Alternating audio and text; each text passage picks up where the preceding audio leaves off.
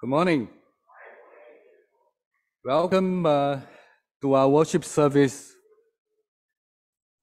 Let us all be glad and come rejoicing as we enter into the house of the Lord. We will be celebrating Holy Communion today after the sermon. For those worshiping with us online, I ask that you prepare and get ready the elements for the Holy Communion, which can simply be juice and bread or biscuit. So let us now in silence prepare our hearts to worship God.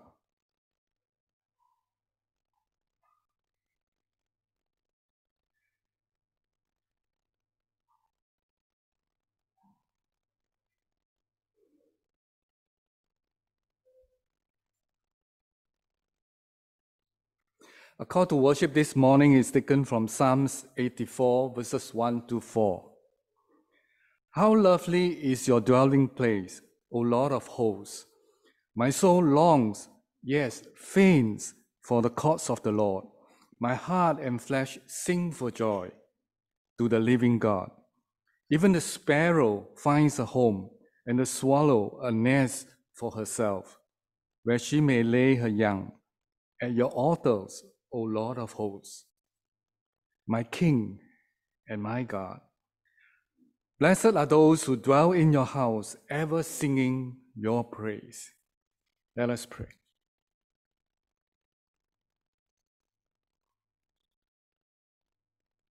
Almighty God, our Heavenly Father, thank you for making us. Thank you for accepting us as your people. Thank you for your loving care to us. And as your people, we now come gladly to worship you, O Lord. We come before you singing joyful songs, acknowledging that you, O Lord, alone is God. We enter into your sanctuary with thanksgiving from our hearts. We desire to enter into your presence singing songs of praise to you. Because you, O Lord, always does good things for us, always faithfully love us and never forsake us. Father God, come and receive our adoration. Come and rule over us as our Lord and King. Be pleased with our worship this morning. In Jesus' most precious name we pray. Amen. Now invite the worship team to come and lead us into a time of worshiping in spirit and in truth.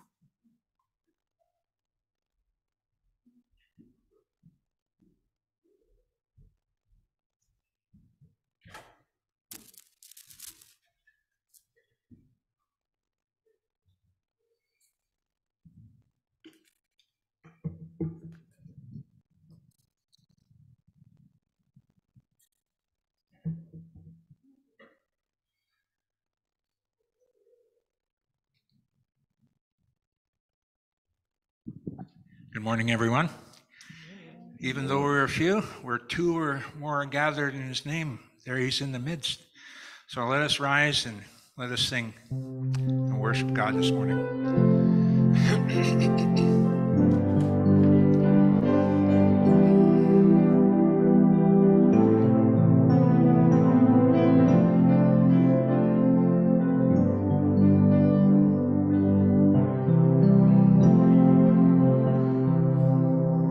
When I look into your holiness, when I gaze into your loveliness, when all things that surround become shadows in the light of you, when I found the joy of reaching your heart, when your will becomes enthroned in your love, when all things that surround become shadows in the light of you, I worship you, I worship you. The reason I live is to worship you. worship you. I worship you. The reason I live is to worship you. When I look into your holiness, when I gaze into your loveliness, when all things that surround become shadows in the light of you, when I found the joy of reaching your heart, when my will becomes enthralled in your love, when all things that surround become shadows in the light of you, I worship you. I worship you. The reason I live is to worship you. I worship you. I worship you. The reason I live is to worship you.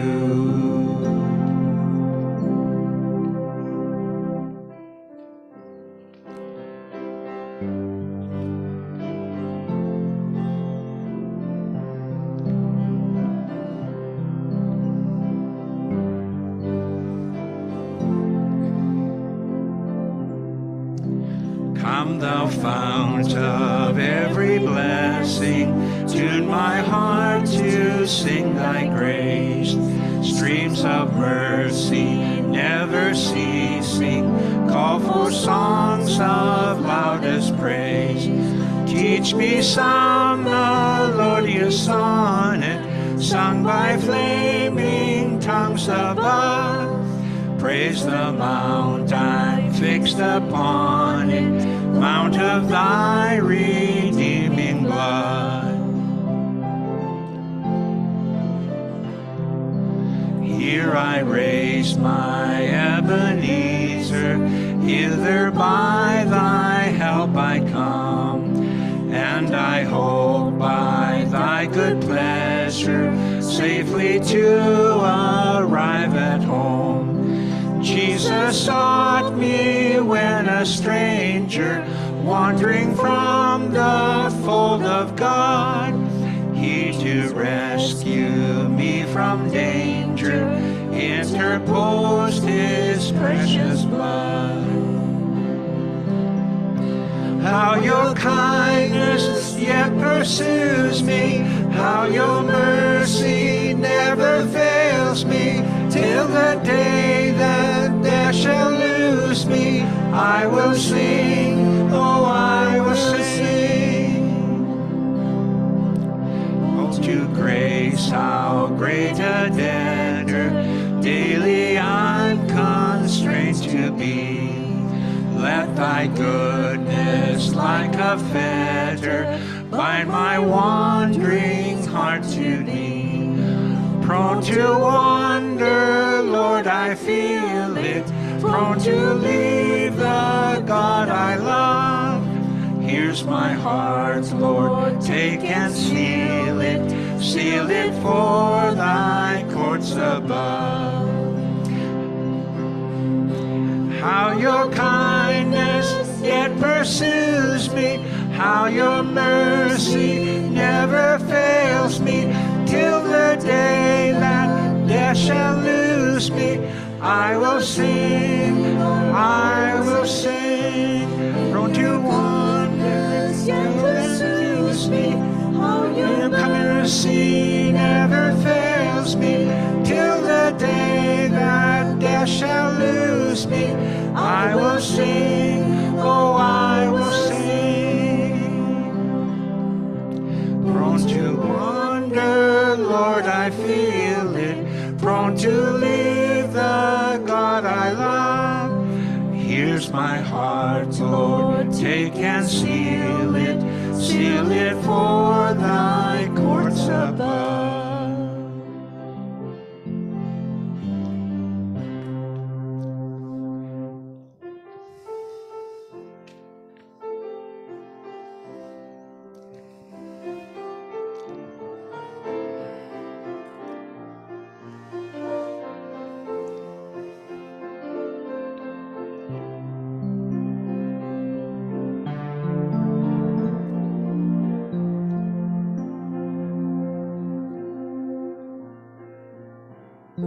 We bow our hearts, we bend our knees. O Spirit, come make us humble. We turn our eyes from evil things. O Lord, we cast down our idols. Give us clean hands, give us pure hearts. Let us not lift our souls to another. Give us clean hands, give us pure hearts. Let us not lift our souls to another.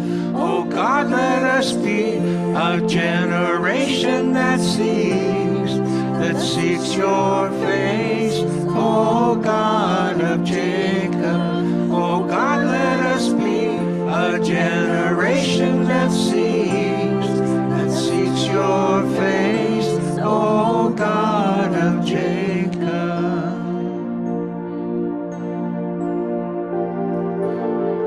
We bow our hearts, we bend our knees. O Spirit, come make us humble. We turn our eyes from evil things. O Lord, we cast down our idols. Give us clean hands, give us pure hearts. Let us not lift our souls to another. Give us clean hands, give us pure hearts. Let us not lift our souls to another. Oh God, let us be a generation that seeks your face. Oh God of Jacob, oh God, let us be a generation that seeks your face. Oh God of Jacob.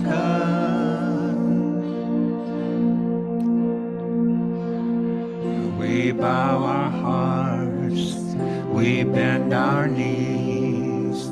O Spirit, come make us humble. Why don't we take a few moments to greet each other?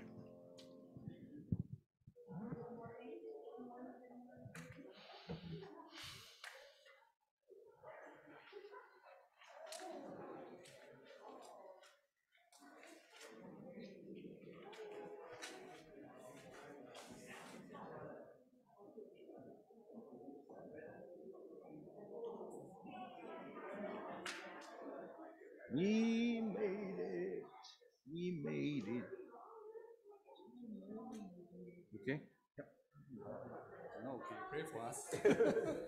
Now you know who's Barbara.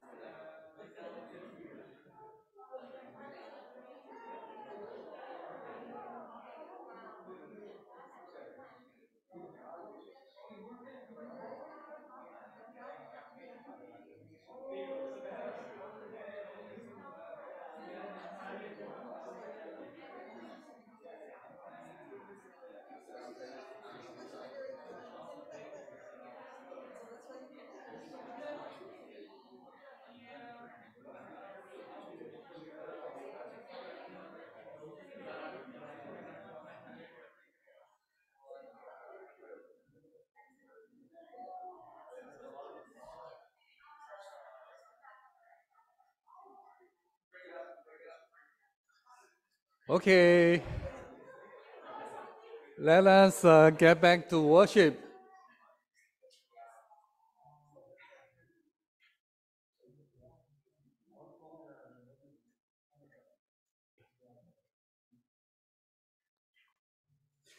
Let us continue our worship with our tithes and offering. The protocol will remain unchanged. There will be no collection of offering. Instead, please put your offering in the envelope provided and drop it off into the little chapel offering box over there as you leave the sanctuary through the door over here. For those who are worshiping with us online, you can either drop off your check in the church mailbox and call the church office to collect it, or you can mail it directly to the church address. Listen now to Malachi 3:10 as we present our offering to God. Bring the whole tithe into the storehouse, that there may be food in my house, and thereby put me to the test, says the Lord of hosts, if I will not open the windows of heaven for you and pour down for you a blessing until there is no more need.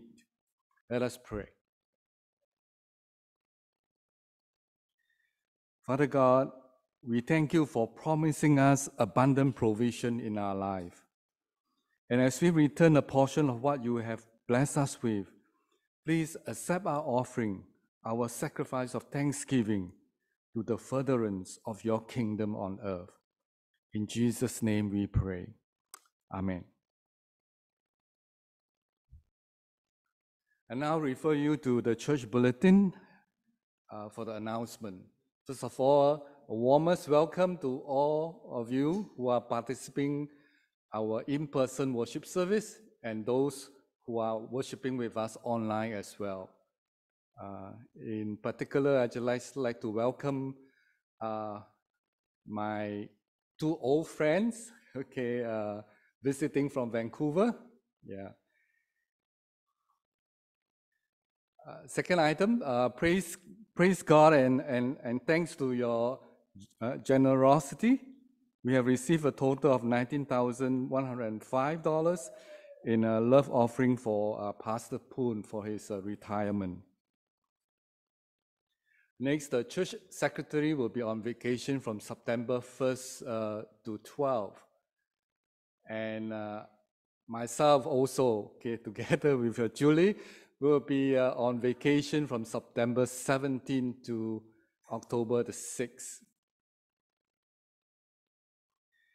The upcoming baptism will be held on December 18th. The deadline for registration is November the 20th. If you want to be baptized, and if you have completed the baptism class, please contact Pastor Feng or one of the elders. The Cantonese and the Mandarin Sunday service speakers schedule for September to December has been posted on the church bulletin board at the foyer. Please remember to pray for the speaker. If you have any question, feel free to contact the elder board. For our Bible reading campaign, we are now on the book of Romans. We'll be ending Romans 16 on this coming Saturday. And then on, we will move on to the next book, which is 1 Corinthians. Now the update and prayer item for Taiwan Baozhong Alliance Church is on the right-hand page of the bulletin. Remember to uphold them in your daily prayers. Right. And last of all, continue to pray for the search for our next senior pastor and also for the youth and young adult co-worker.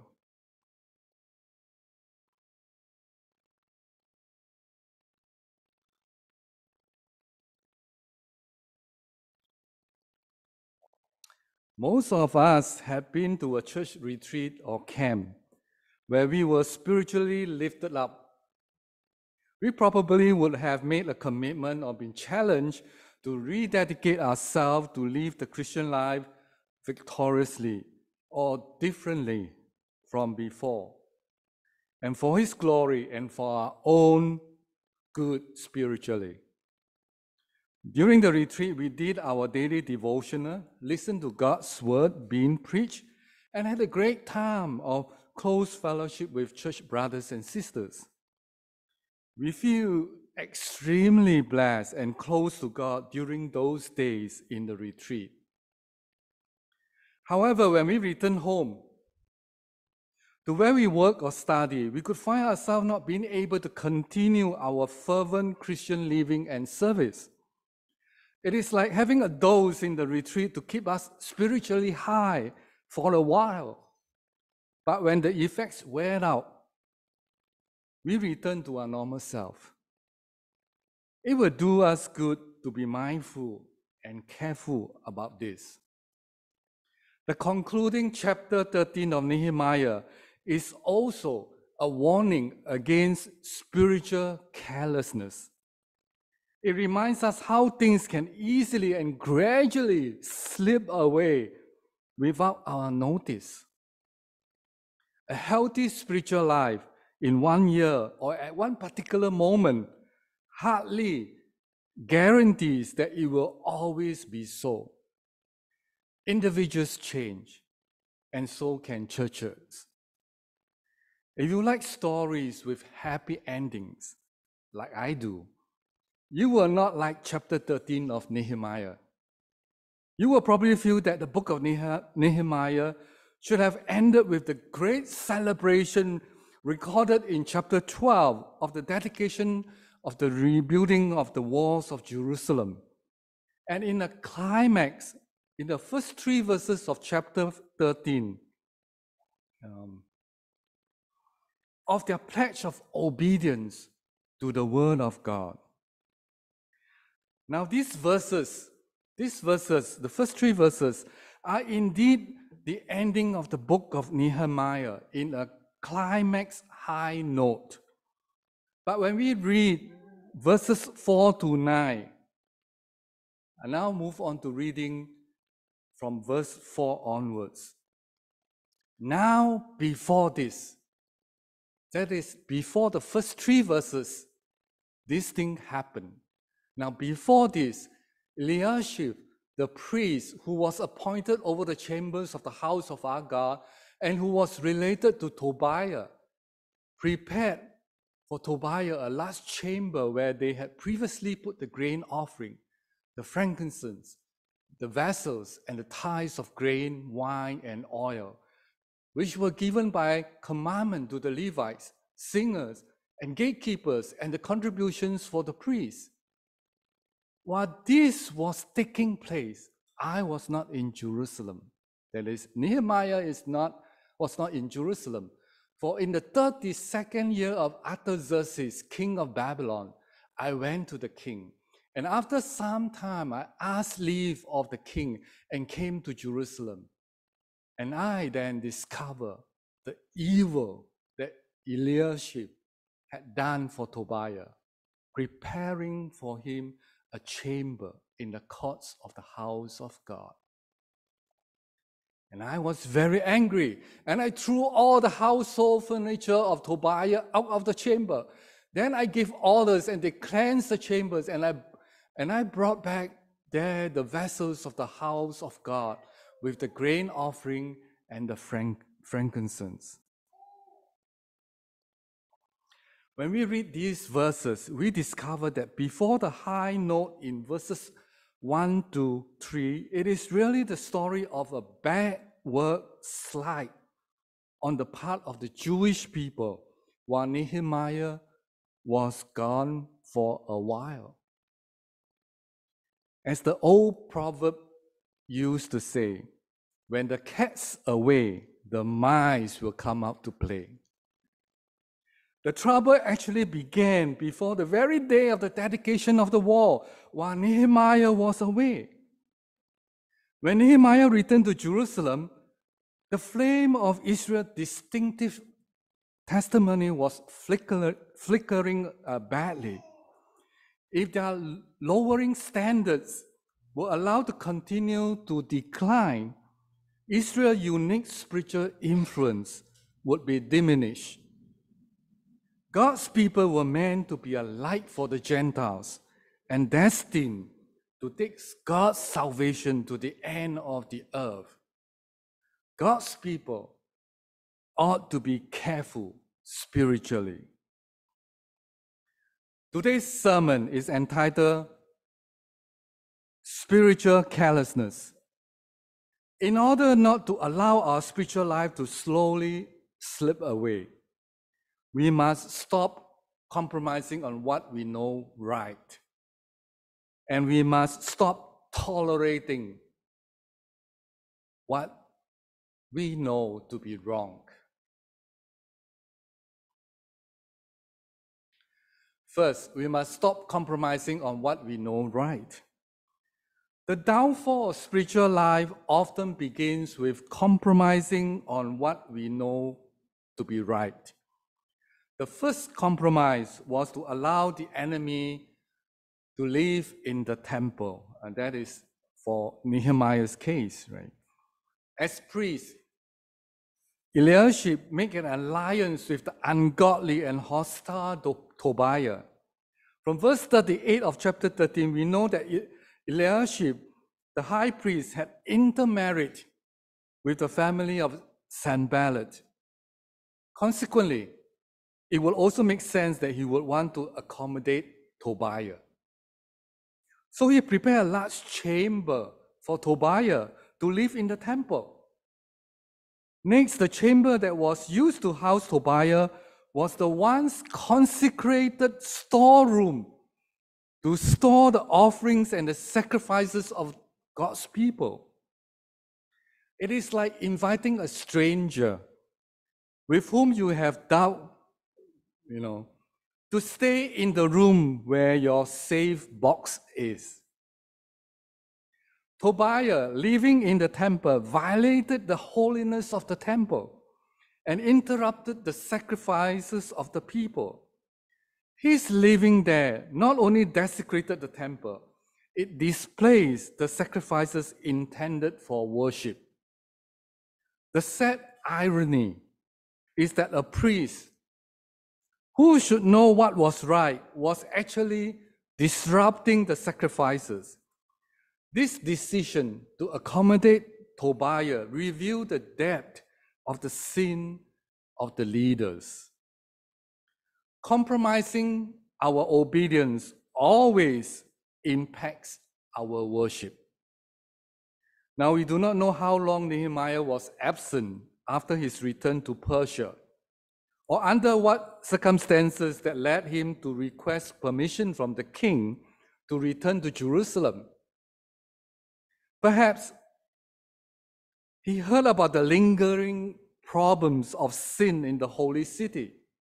Or because of Nehemiah's absence, the sin of the people increases to a great extent.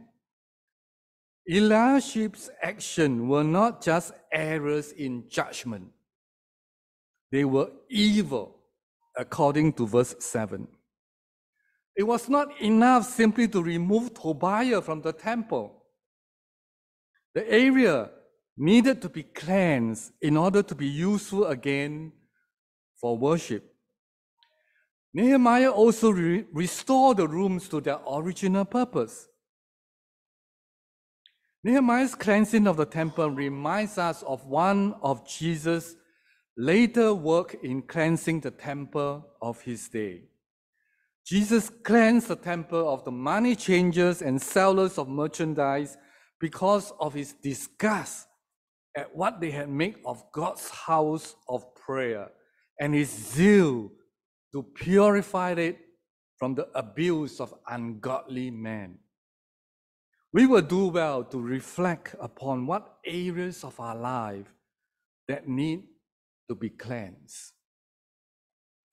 The second compromise was that the people had stopped giving their tithes and offerings to the Lord. Now, perhaps I'm touching on the nerves of some people here. I hope not. Okay. Let us continue reading from verse 10 through 14. I also found out that the portions of the Levites had not been given to them, so that the Levites and the singers who did the work had fled each to his field. So I confronted the officials and said, "Why is the house of God forsaken?" And I gathered them together and set them in their station.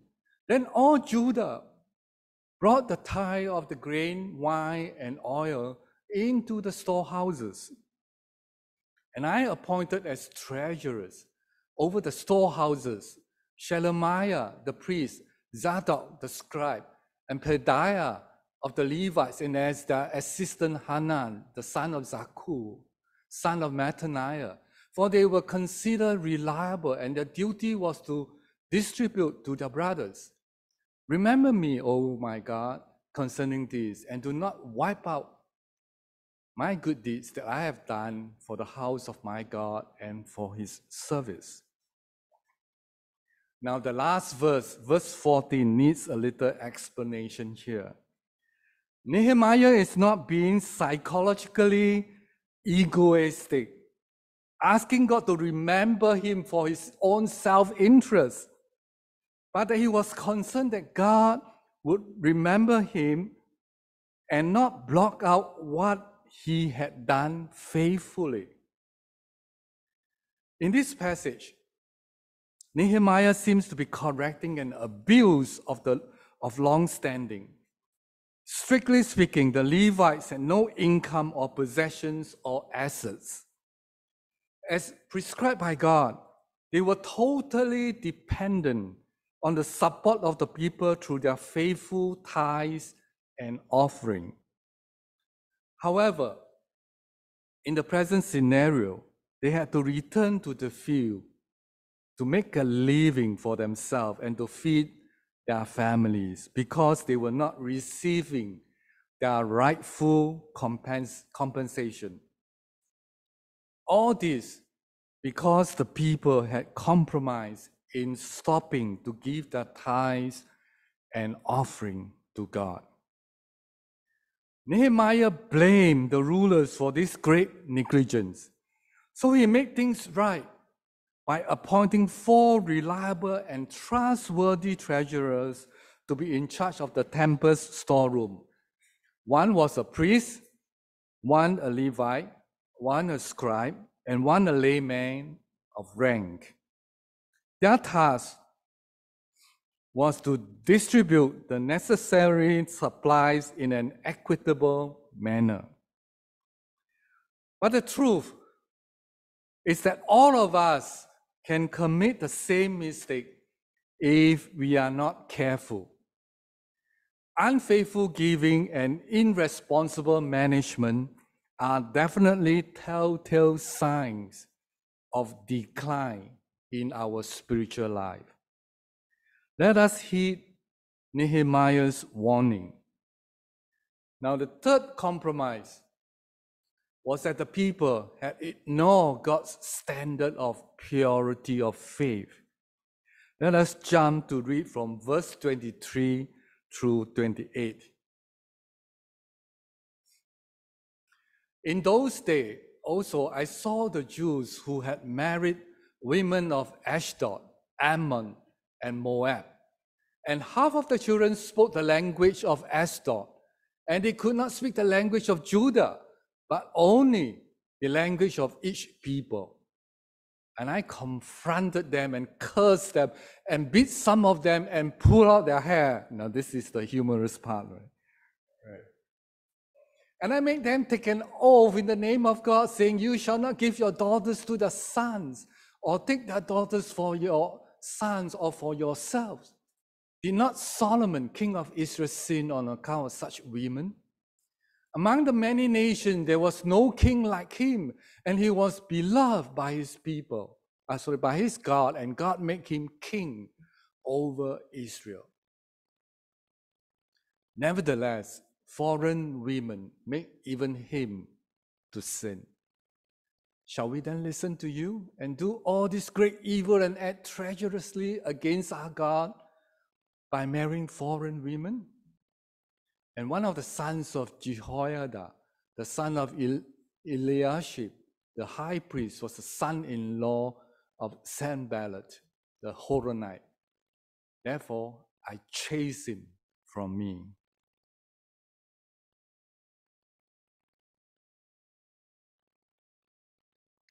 The people not only compromised on what was right to do in temple worship, but now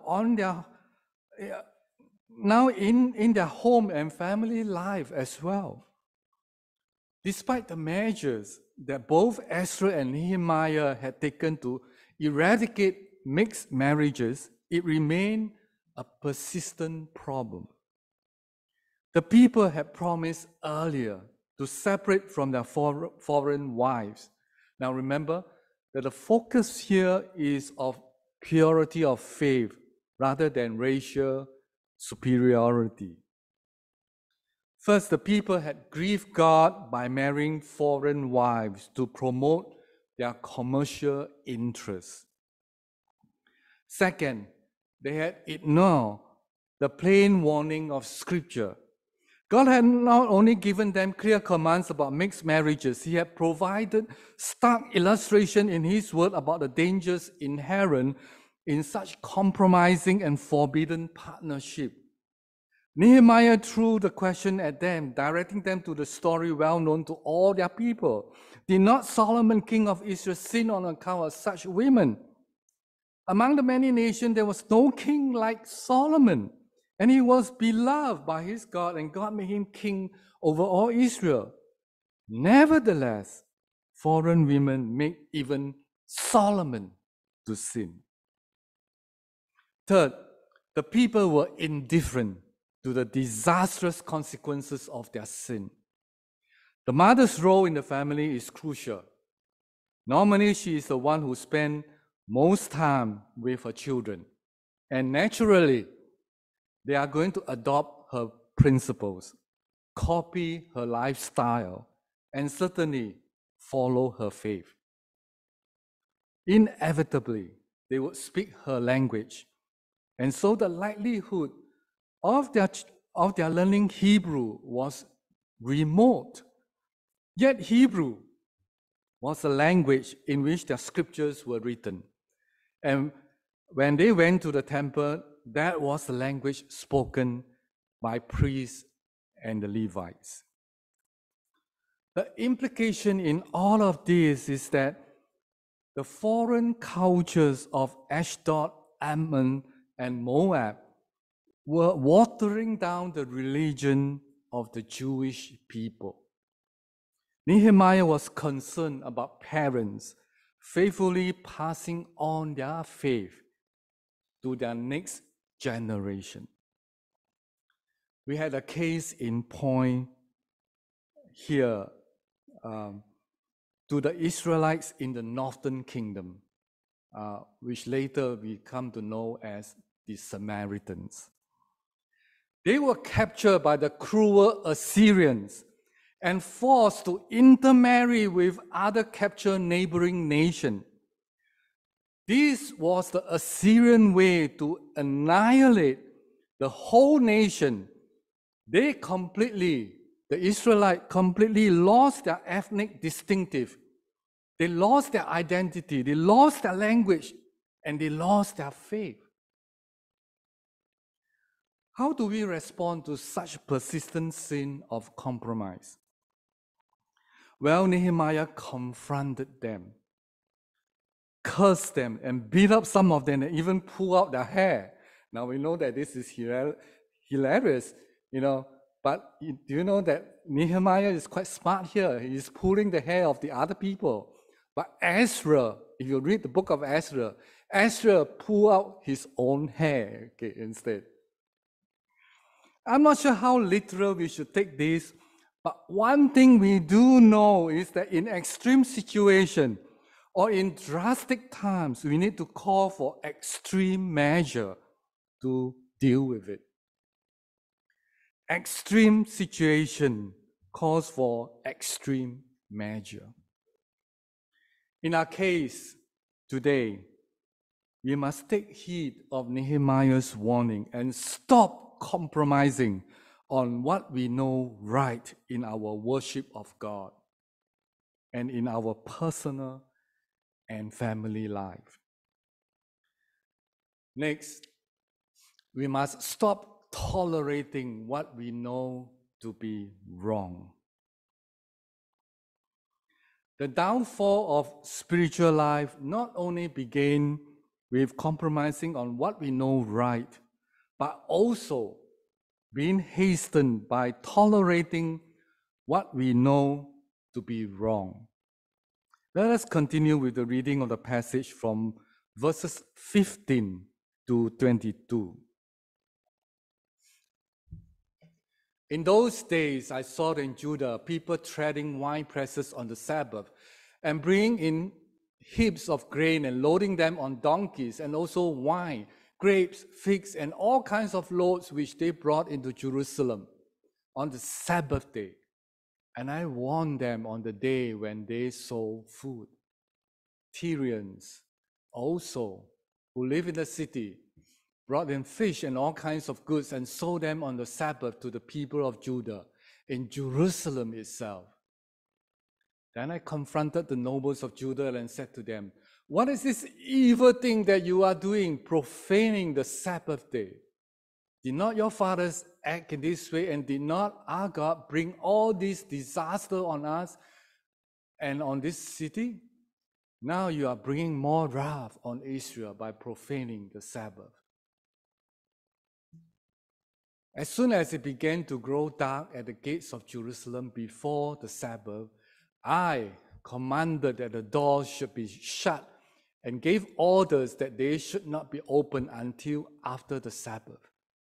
And I stationed some of my servants at the gates, that no load might be brought in on the Sabbath day. Then the merchants and sellers and of all kinds of wares lodged outside Jerusalem once or twice. But I warned them and said to them, "Why do you lodge outside the wall? If you do so again, I will lay hands on you." From that time on, they did not come on the Sabbath. Then I commanded the Levites that they should purify themselves and come and guard the gates to keep the Sabbath day holy. Remember this also in my favor, O my God, and spare me according to the greatness of your steadfast love. When God entered a covenant with his people, he gave visible signs to demonstrate his love for them and commitment to them. Supremely, he gave them the book of the law. He gave them a place, which is the temple in Nehemiah's time. He gave them a ministry, which is served by priests and the Levites. And he gave them the Sabbath day at the end of each week, which they were to devote exclusively to him. On his return, Nehemiah found that not only in the holy city, but also in Judah's surrounding communities, there was no attempt to keep the Sabbath day special. The seventh day was much like any other day. This outward sign of the commitment to God was no longer evident to an unbelieving neighbor.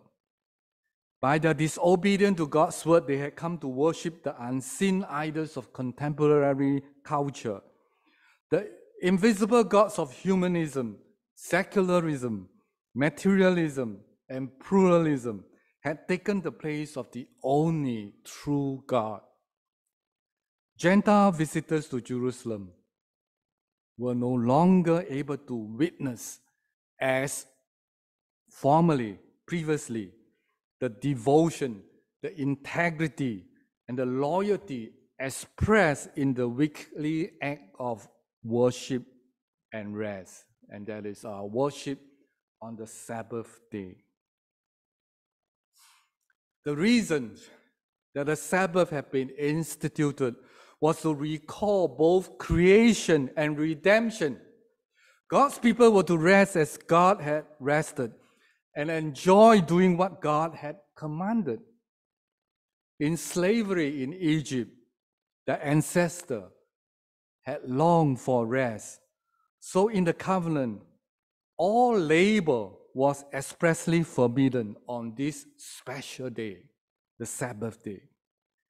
Yet, indifferent to God's word, men and women in Judah's fields were now harvesting, doing the very thing the law had expressly forbidden for that day.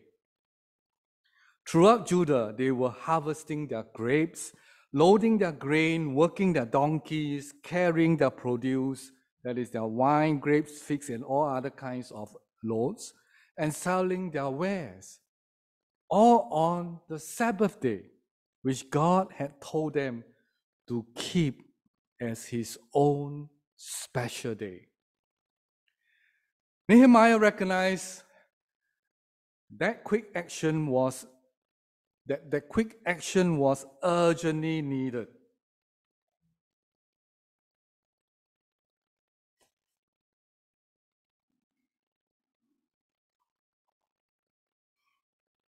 Something must be done about the nation's sin. So he responded with the following. First, he confronted the leaders and calling their violation of the Sabbath law an evil. Next, he enforced the practice of no business on the Sabbath day.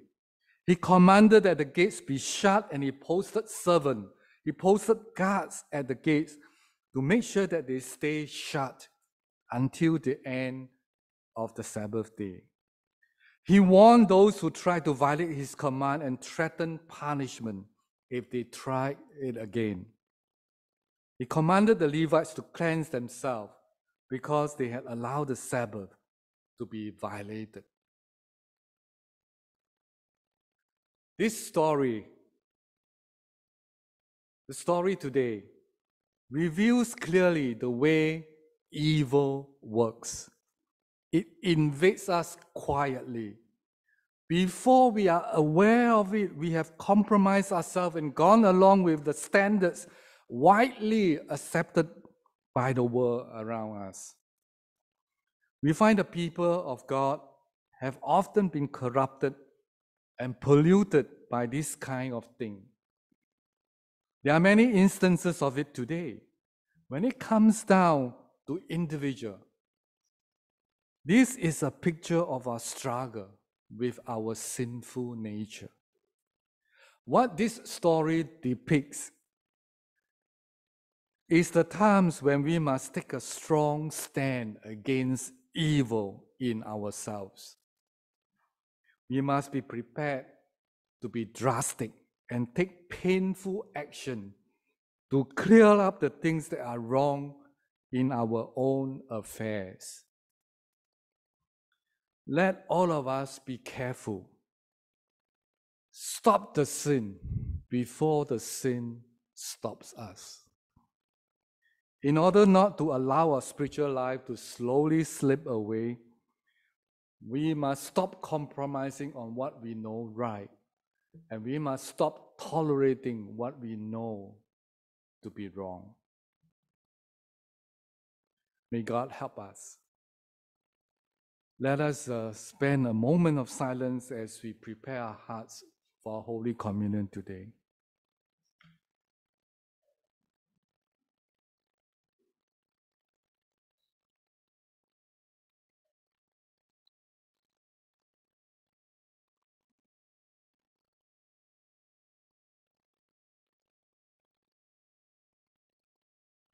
As we come to the Lord's table this morning, let us remember what Jesus had done on the cross for us and for the people of the world. And remember his last command for us to make disciples of all nations.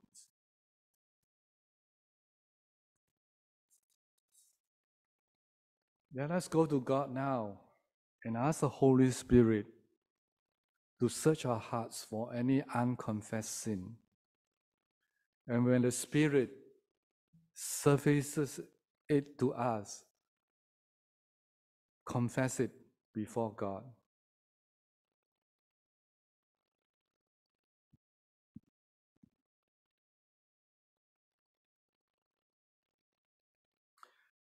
Merciful Lord, we do not presume to come to your table trusting in our own righteousness, but only in your abundant mercies. We are not worthy before you, for we have sinned. So with humble, lowly, and penitent hearts, we come to seek your face and favor. Let your mercy be upon us, O Lord, we pray. Amen. Now in his name, I take the common elements that we have set apart for the sacred use of our Holy Communion today. According to the holy institution, the example and the command of our Lord Jesus Christ, and in remembrance of him, we celebrate this communion. Jesus, the same night on which he was betrayed, took bread, and when he had given thanks, he broke it and said, "Take, eat. This is my body, which is broken for you. Do this in remembrance of me." After the same manner also, he took the cup, saying, "This cup is the new covenant in my blood. Do this whenever you drink it in remembrance of me." The Lord's table is open to all Christians who truly and earnestly repent from their sins and desire his help to live a holy life. Now, will all those who are partaking in the bread and the cup, will you now please stand?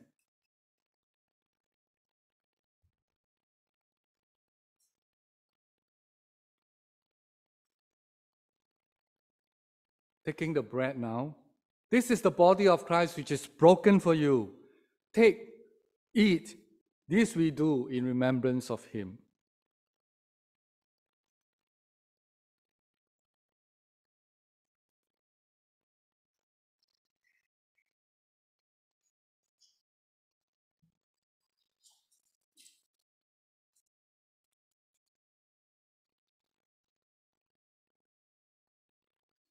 Taking the cup now. This cup is the new covenant in the blood of Jesus Christ, which he shed for many for the forgiveness of our sins.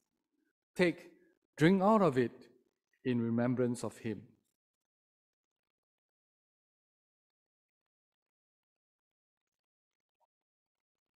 Whenever we eat this bread and drink this cup, we proclaim the Lord's death until he comes. The peace of our Lord Jesus Christ be with you all. Amen. Be seated, please. Now we invite the worship team to close us with the response song.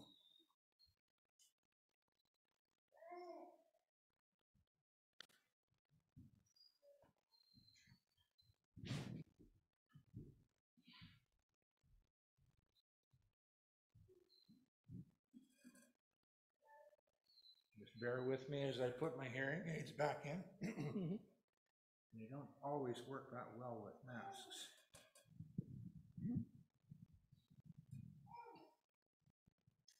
Thank you. Please stand as we close.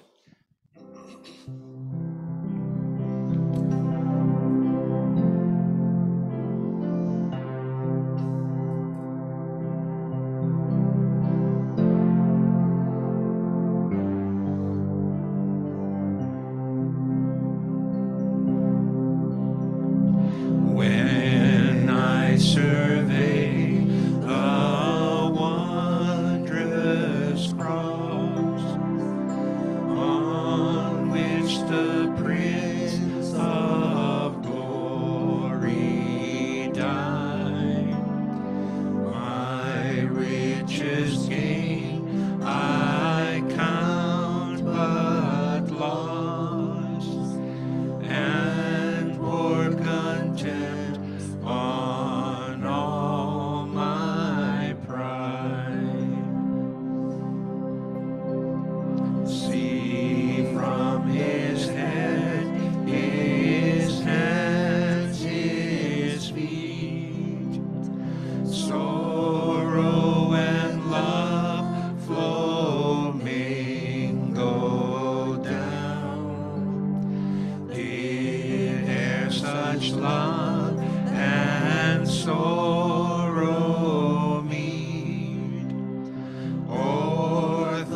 composed, so rich a crown. Oh, the wonderful cross, oh, the wonderful cross bids me come and die and find that I may truly live.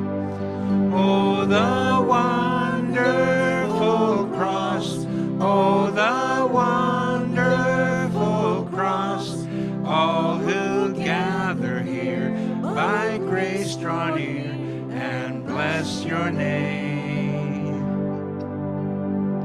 Were the whole realm of nature mine, that were an offering far too small.